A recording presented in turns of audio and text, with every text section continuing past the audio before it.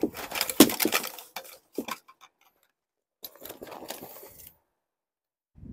up?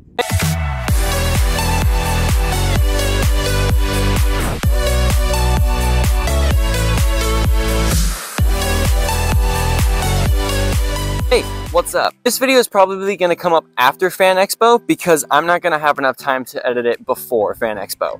I decided like a week before Fan Expo, I was going to upgrade my Biker Scout into something different. I'm going to make the infamous, the famous, the iconic, the notable Rick the Door Technician from Jedi Survivor. Wait, Fallen Order or Survivor? I think he's from Survivor. I think he's from Survivor. I haven't played either of them, so forgive me. So, the entire build of Rick, of how I'm going to transform my armor into Rick, is going to be a separate video. This is its video itself.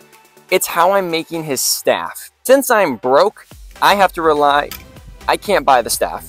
Since my 3D printer is broken, I can't download files for the staff, so I have to improvise. And that's where good old-fashioned PVC pipe comes in handy. I hit up the local Home Depot, and I got a bunch of PVC pipe of a bunch of different sorts to see if I could build the staff within 4 days for Fan Expo. I went to Home Depot, and I was in that section for probably 45 minutes, picking and choosing different pieces, building the staff there, seeing what would work before I was cutting it down. And the problem is that this staff that I chose, the actual width of the staff that everything's going to attach onto, was like 10 feet long. So I was building things on top of a 10-foot long staff and just hoping I could get the measurements right. And I'm going to have to cut it down. I'm going to have to cut it down anyway, a little bit smaller than what I have now. But in terms of what I have now, I wanted to keep it pretty cheap. With the exception of this piece I'm probably going to use for the power pack that goes in his back that connects to this rod. With the exception of this piece, I only spent around $20 on PVC pipe. All these little pieces, that includes everything. So I came home with, again, with the exception of this, which was $17 itself, because it's some plumbing thing with O-rings and stuff. I'm not using this for plumbing at all. I don't know how to plumb. The exception of that pipe, everything was about $20. So this is going to be a $20 build on if I can make Rick's staff from Jedi Fallen Order or Jedi Survivor. I should really figure out which one it's from. Alright, so when I was filming, my mic died, so you're going to get a voiceover on this one, so I apologize. The way I started this off was looking over the references that I had done at Home Depot. I was kind of comparing them to the staff, building them in that aisle, doing the best that I could to formulate the style of the staff I needed to. I was then taking those same pieces on my desk, following the pictures as you see that I took in Home Depot to get them to the way that I had them in the store. A lot of the pieces didn't fit in perfectly, which is where this step came in handy, of applying some masking tape over the edges and then slamming it in place so that it had more of a snug fit. I didn't want to use any glue because I wanted things to be removable if I needed to adjust or change out some of the pieces. As you see, some of the pieces I got lucky and they screwed in, and I was able to use those thread designs later for paint jobs as well. I moved around to a lot of the different pieces using that same like snug paint tape method to really get them in place. I then went back to make sure that my actual staff piece connected in so that I had the full emitter done and then it can move on to the handle. Again, I went through the exact same method, going around with that tape method to really put them in place. I noticed here that there was a bit of an issue. One of the pieces didn't quite align the way I needed it to, and I needed to pull out the stone tip Dremel just to make sure that it would fit all the way in. So I had to do a process of carving out the inside while thinning out the outside and then slamming it in place. Then when it came to attaching the handle onto the actual piece, I had to measure it out and then use 2 pieces of that masking tape to measure out how much the pipe would snug inside so I wasn't cutting too much. You can always cut more, but you can't cut less, so I started off with a lot of generous room and then slowly trimmed down my way until the handle fit the way I wanted it to. Then just checking the handle to make sure it all fits, and we have a pretty good size method. Then the next part was to move on to the base piece and the pommel grip. Again, it didn't fit perfectly, so I had to go in with the Dremel to thin out those pieces to make sure it fit in, and then combine it with the tape method to make sure everything fit in snug. Alright, so I realized after the entire 30 minutes I just spent crafting this thing, my mic was not connected. Probably why the video you just saw had some shitty commentary over it, because that's what we had. Anyway, this is why you're getting crappy audio now, because my mic is down. But I'll fix it in the next clip. This is where we're at right now. We have the basic emitter, middle piece, handle, mid piece, pommel, right? I do want to preface, this is not going to be screen accurate. I knew that from the start. This is simply a kit bash build of what I can build using only the supplies I could find at Home Depot. But yeah, I think it's more of a fun project to do it this way. So the next step would be to give it a quick sand, then a primer, then a paint, then I'll probably do the graphite powder method that I did with our Cassian Andor blaster many months ago. And that will probably call it a day. This is just off of what we had from Home Depot for 20 bucks. So I'd say so far we're at a win. Aside from that 30-minute recording session without a mic, that sucks. But anyway, yeah, painting next. So first things first, I'm gonna hit it with Rustoleum 2X flat gray primer. This is my primer of choice. You can use whatever primer you would like, whatever router can you like. This is the one I go with. I've used it all the time. Rustoleum 2X is very trustworthy. Never failed me before. I'm gonna use the 2X flat gray. And then after that's dry, I'm gonna follow it up with, that's another flat gray. Follow it up with a flat black to give it a good matte finish over the whole thing, and then we'll bring it in, see how it looks. When it comes to painting a prop like this, you wanna make sure you're keeping your can about 6 inches to a foot away and do nice even strokes. You don't wanna hold down the nozzle the entire time. You just wanna, I grabbed the one that didn't work. Hold up.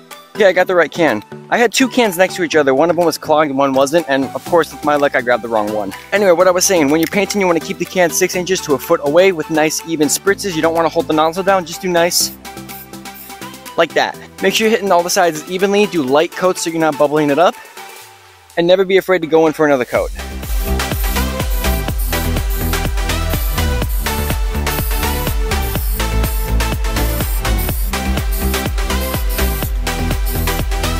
Okay, well, I've made a crucial mistake in, I'm holding it now, and I ain't got nowhere to go. So I'm just gonna have to hold it till it's touch dry, where I can set it down on something. That's a little embarrassing.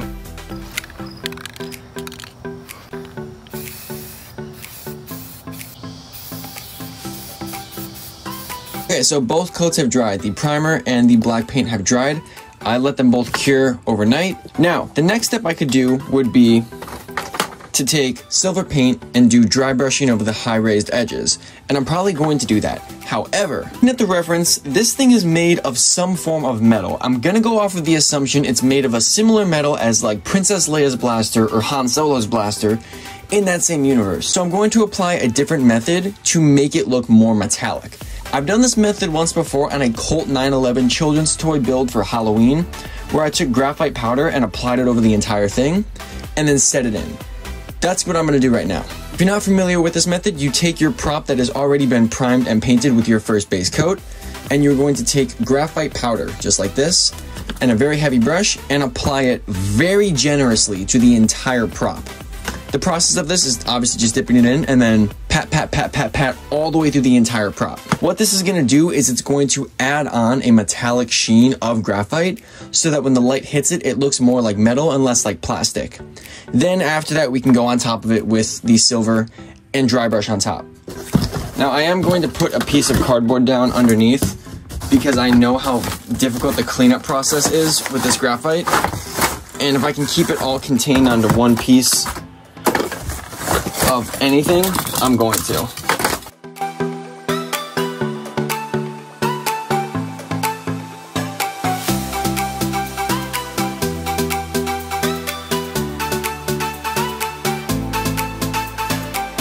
So already I've just done this first section. You can see the very clear difference between that metallic sheen and nice. The very clear difference between that nice metallic sheen and just this plain black. So I'm going to keep applying it to the rest of it.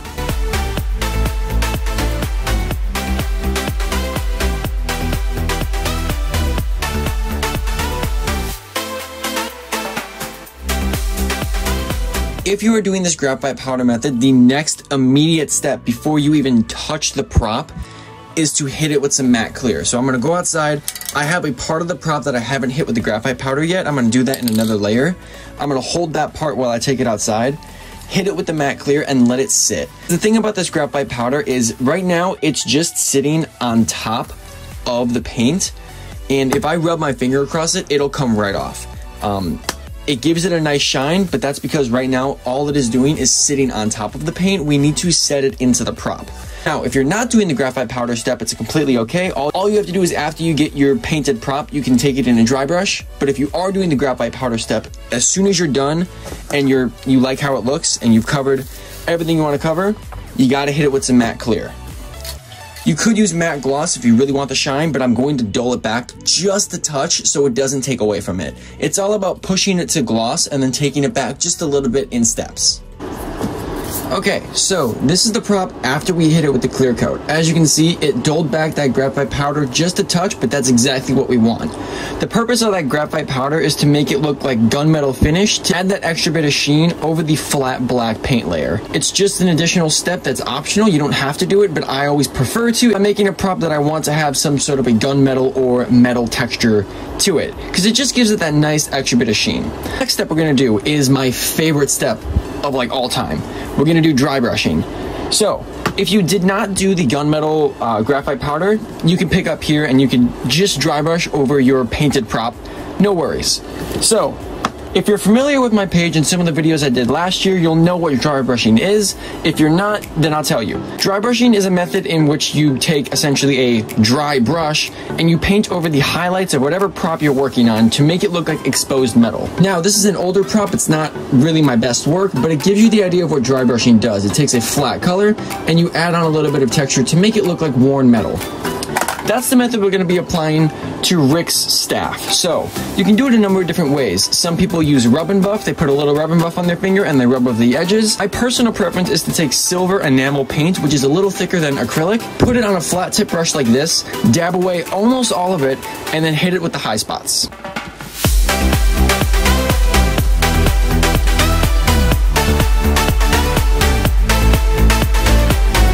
I wanted to show you the difference. I dry brush, as you can see, that those top like 3 sections, and you can see how it brings up just that little touch of detail that gives you a little bit more dimension into what you're looking at. It makes that metal look we were going for look just a little bit more believable if it's worn and torn like that.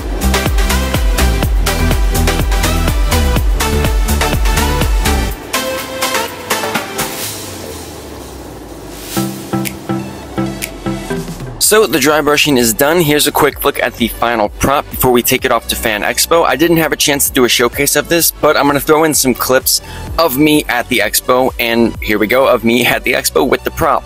I'm going to have another video up of me showing how to make the rest of Rick, like the harness, the power pack, the coupler in the back, all of those other things, the gauntlet, everything like that. But this was specifically just for the staff and just to show how I made that.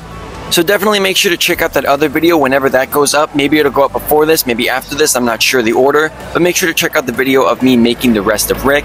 And of course, thank you so much for watching this. I really appreciate it. Have a good one. Peace and love. Do good things, and I'll see you in the next one. Peace! Yeah, Spider-Man!